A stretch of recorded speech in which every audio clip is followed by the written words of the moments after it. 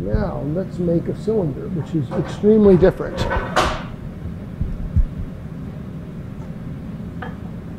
Start off with the same 4 pounds of clay.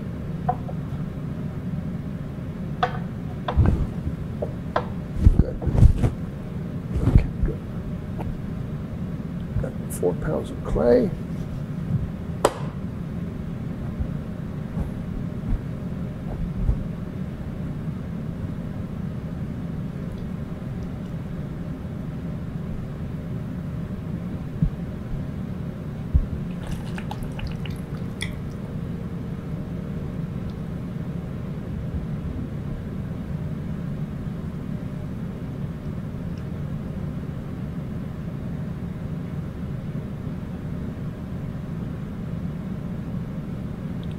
Now, you see me with my hands all over this thing.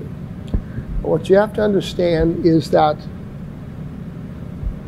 where I'm applying pressure is just here, here, and there, here, like this. I'm gonna illustrate this power of the fingertips one more time.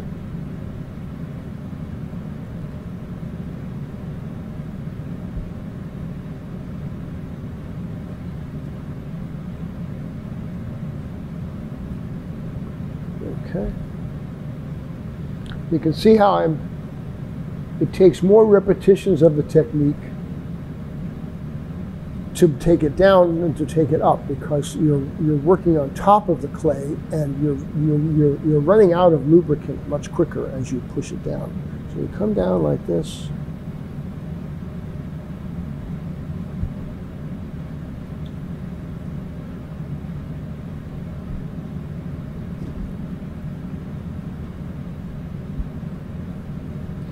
All right, if it looks like this, although it's not perfect, you could probably proceed.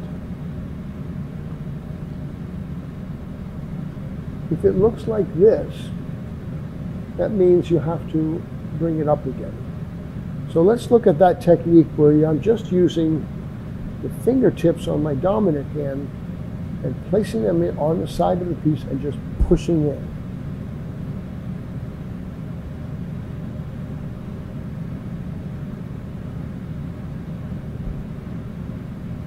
See how effective that is. When you combine it with the push on the heel and the heel, then you actually have something. So let's do that. Now remember, you wet your hands, you wet the piece, you wet your hands, you apply slip. You want this thing to be as slippery as possible. And now we're going to go heel of the right hand, heel of the left hand, and fingertips of the right hand, really pulling.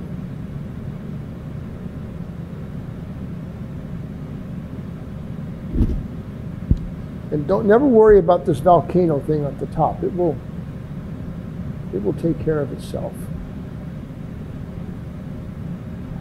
Okay.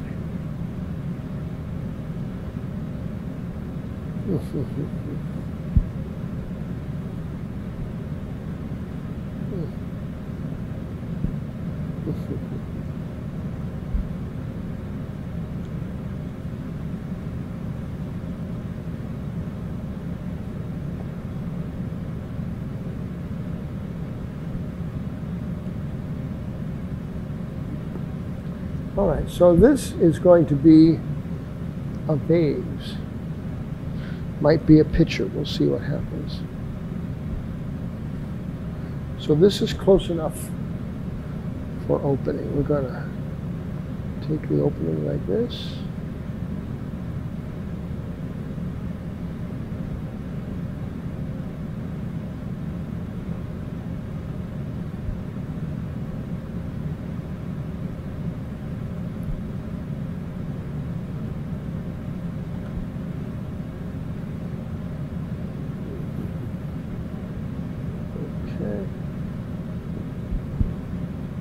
All right.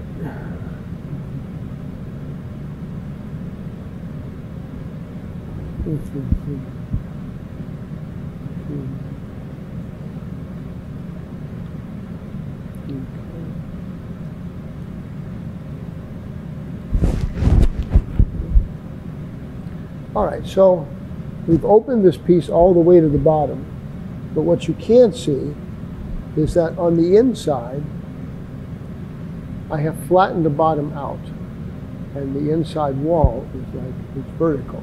I can show you that right now. So you saw what the inside of the bowl looked like.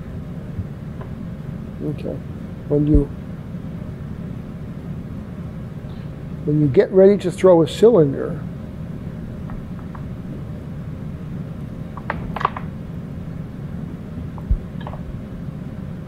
this is what the inside looks like. Basically you've already established a flat bottom, a corner, and a vertical wall. You have to do that from the very beginning.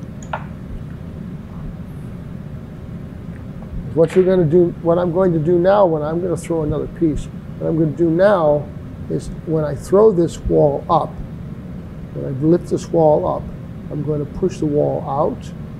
I'm going to get underneath that bulge, and I'm going to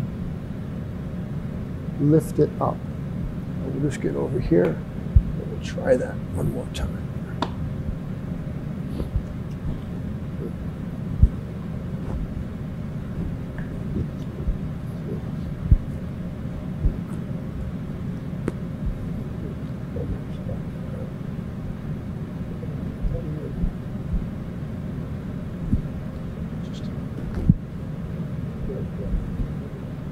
So we're going to get to this point one more time with another piece of clay.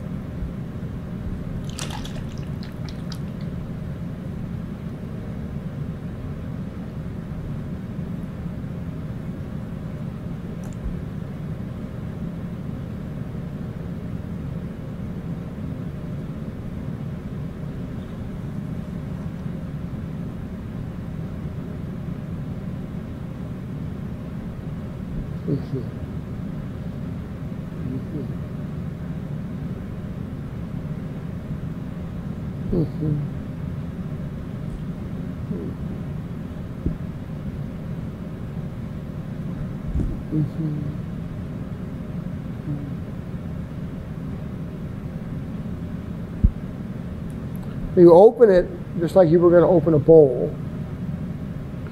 It's opening like a cone. But this is where it changes. Rather than continue to go like this and lift up and lift in like this, what I'm doing is I'm coming in like this and I'm going sideways. And I'm digging into that corner. So I'm going in, I'm going across, I'm digging into that corner. And then I'm shifting my inside hand, and my outside hand does a lot of work here. What my outside hand is doing is taking clay and pushing it up. I'm right-handed, so this clay is being pushed to my left shoulder. When you're throwing a bowl, the whole time that you're throwing, you're pulling towards the shoulder that you're working on, from which you're working. So you're always coming down, lifting like this, coming down and lifting like this. When you're throwing a cylinder, you're coming across on the inside, making a flat bottom, establishing the corner, and then lifting and coming across to your opposite shoulder.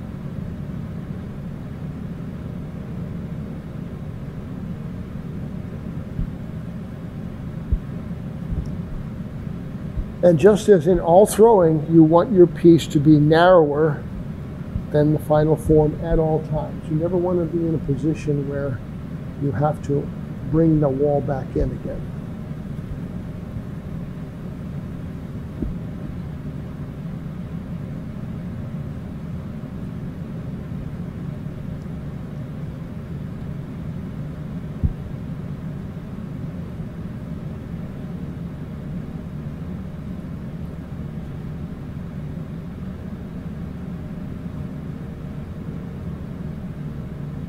So when I'm throwing a tall cylinder, I always try and keep that opening at the top as narrow as I can make it and still be able to get my hand back in there. That gives me a lot of choices as to what the form is going to actually look like. So this is how you raise a wall. I'm going to get in there with my inside hand. I'm going to push the wall out, and you'll see a bulge form here. I'm going to come in under that bulge, and I'm going to take that clay and stretch it up and lift the wall and push it back in again. Okay, so we get down to the bottom here. There's that bulge. See that bulge? Now I've got a sponge here. I'm not throwing with a sponge. What I'm doing is I've got my sponge sitting right here. And I squeeze it. A little bit of water comes out as I come up. So the bulge is out. My fingers are underneath it.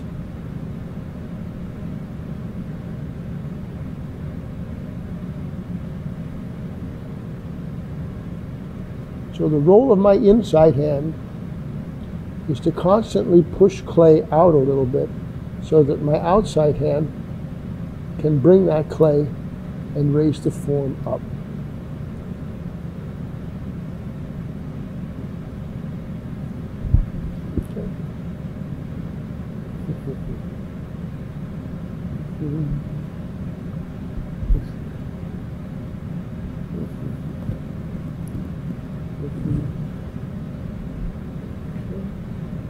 So my fingers tell me that I can get about 2 more pulls out of this before I start to lose structural integrity of the wall. Again, I'm pushing out just a little bit. I've got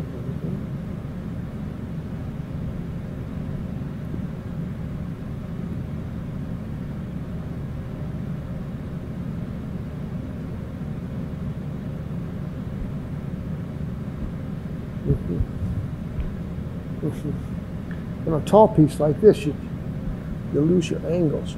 I'm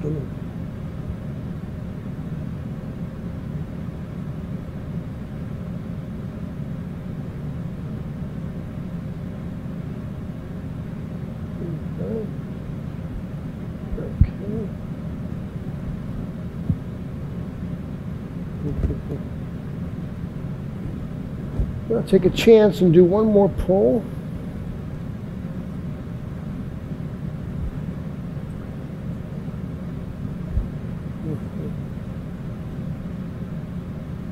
That bulge, it's still the same technique. Grab that clay.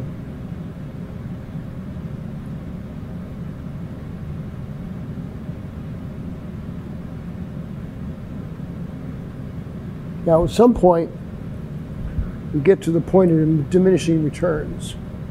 And that's where I am right now. So this pull here,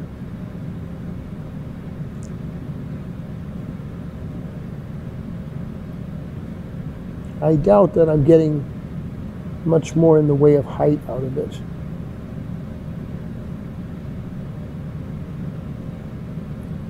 But let's see what we have. It looks huge, it looks enormous, it looks fabulous, but is it really that big? I don't know. Is it over 12 inches? No, it's not even 12 inches, it's not even 10 inches. No, it's 10¼ inches.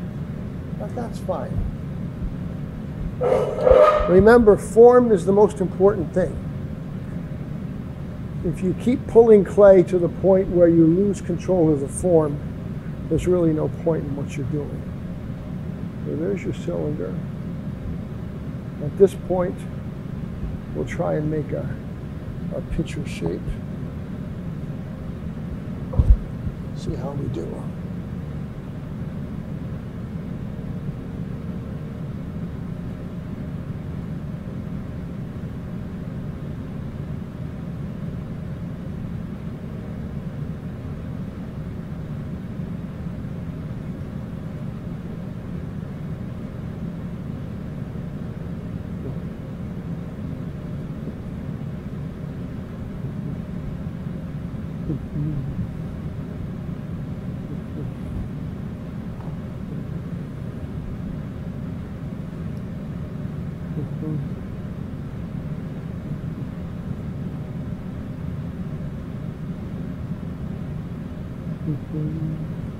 Now,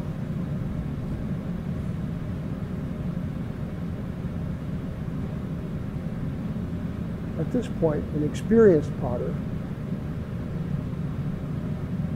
would have a heat gun or a propane torch.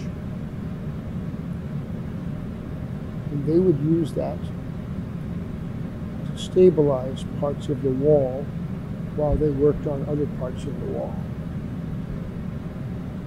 So far, I'm in good shape here. I haven't lost structural integrity.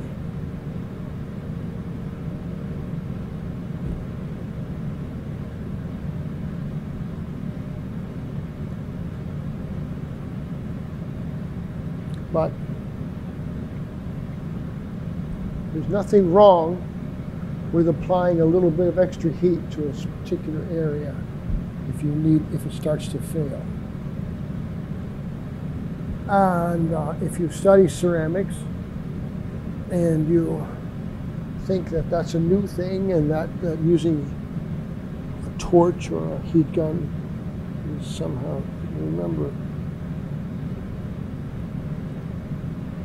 there's no cheating in art. There is a guy, very famous potter, dead now.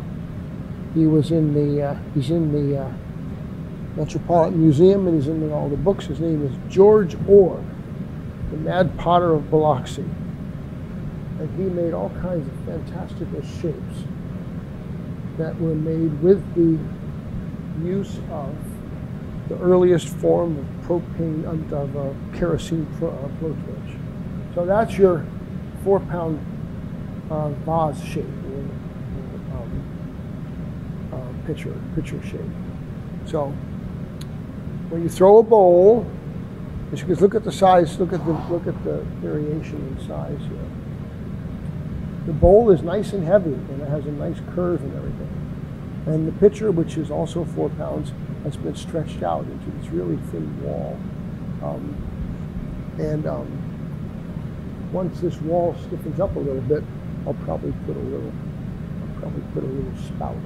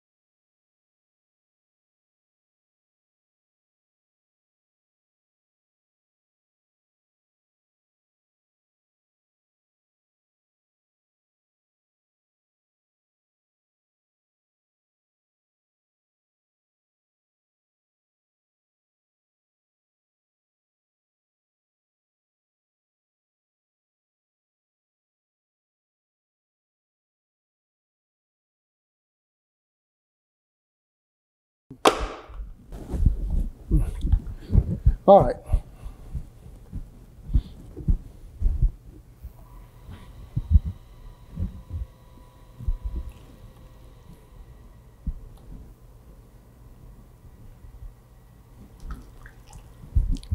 Damn. What the hell is that?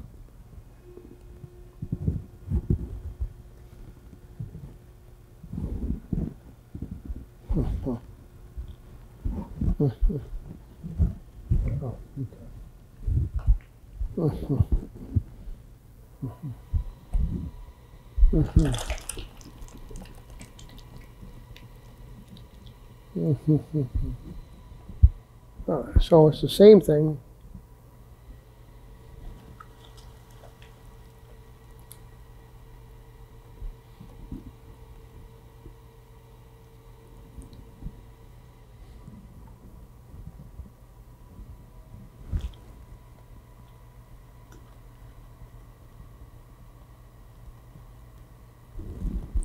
All right, so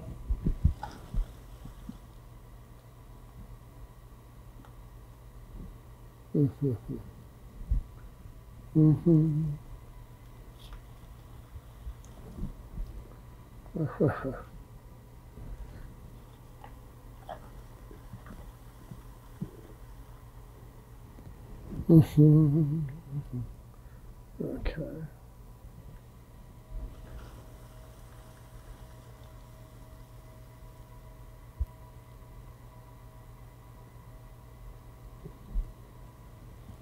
All right, so it's centered or close enough. So this is the third basic form that I teach, and it's the plate. If this were going to be a bowl or a cylinder, I would open it and start to make my form. But in this case, I have to, in order to make a plate, the base of the form has to be much, much wider. So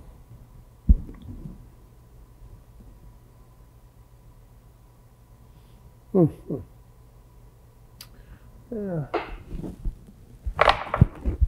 This clay's got a little bit of, it's recycled, it's got a little bit of a problem, so we're going to go with something else now.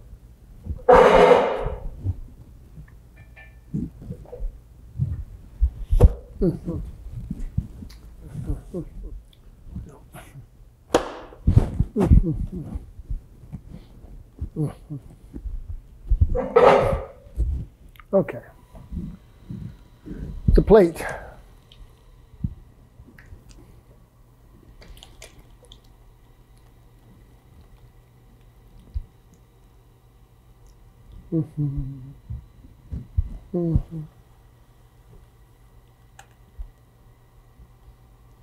Remember, you do the cone, you bring it up, wet your hands, wet the piece, wet your hands, bring it down.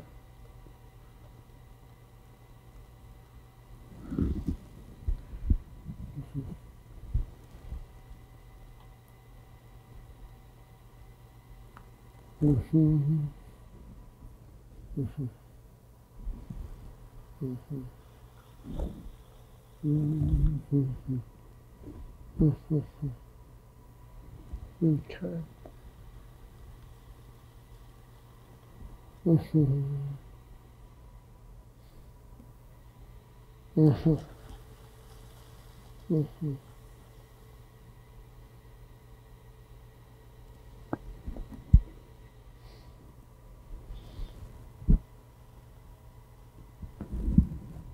All right, so at this point, if this were going to be a cylinder or a bowl, I would open it all the way to the bottom, and I would open it in such a way to either become a cylinder or a bowl. But this is going to become a plate. And the thing about a plate is that the plate has to have a wide base. Now, you can get on top of this and try and push it down. There are potters that do that. And I could do that too. I don't think it's particularly good for your back or your shoulders. So I suggest you do this. Open it up just a little bit. Just like that. Just a little dimple. Move that dimple off about halfway. And then using the base of your thumbs on both sides, push down.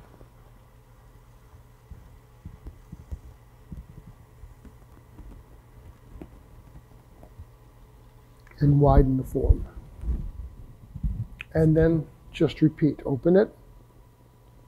And each time you open it, you're going to bring it over just a little bit further.